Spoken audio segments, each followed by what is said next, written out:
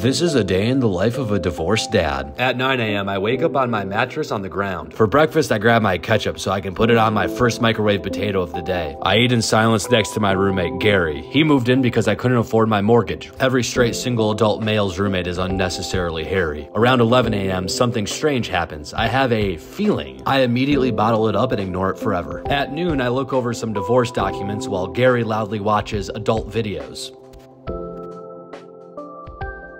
For lunch, I eat another microwave potato. This meal is the only warmth I know. At 2, I go through Instagram and DM college girls. I may be past my prime with no money, connection, sexual endurance, or personality, but at 3 p.m., my shrew of an ex-wife drops off my failed son, Tyler. Me and her have a calm discussion about a few private matters. Some days I don't know why I fought so hard for joint custody. Tyler wants to be a rapper. Man, I swear, my dad keeps testing me. I'ma turn around, tell the cops he with me. Hey, he's starting to get pretty good. At 6 p.m., it's time for dinner. I put a potato in the microwave for 3 minutes. The skin becomes rough and wrinkled, much like me, burning hot on the inside like the rage left in me from the divorce.